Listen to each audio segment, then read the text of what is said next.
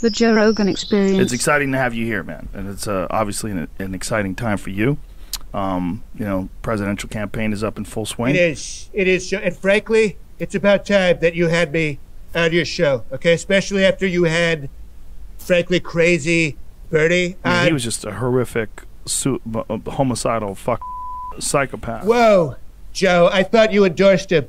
Right? I thought Joe endorsed him. I would never call him a psychopath. I mean, he's crazy. Okay, can we all agree that he's crazy, folks? He's crazy, Bernie. That's silly fuck. Okay, I wouldn't use that language, but those two words are apt. What are the misconceptions of Okay, you? frankly, is that marijuana? Are you trying to give me... He's trying to... This guy. Why? Okay, excuse me. The biggest misconception is that I tweet all day. Frankly, Joe, okay, I'm too busy to be doing that. Though, when I do tweet, okay, Jimmy, it's awesome, right? Like this one. Okay. NBC anchor Chuck Todd looks like a failed polygamous cult leader, and I don't care who knows it. Polygamy is wrong, Chuck.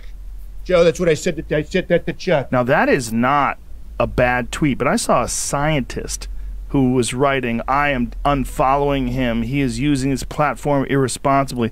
A lot of fucking virtue signaling, Sounds really. like, and maybe young Jamie agrees. Maybe young Jamie agrees with me. You know, who you really support is Trump. Let's take these one step at a time. Excuse me, actually, young Jamie, do you think you could pull up a video? So, Jamie, see if you could pull up.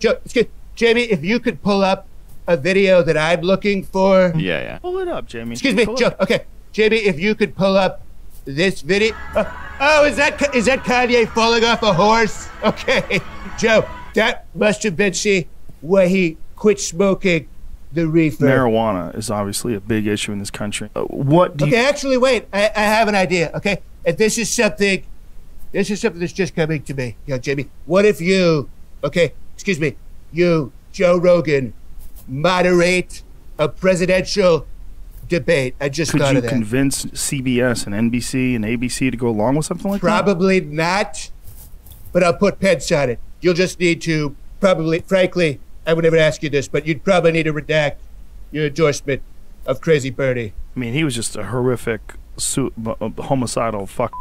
We get it!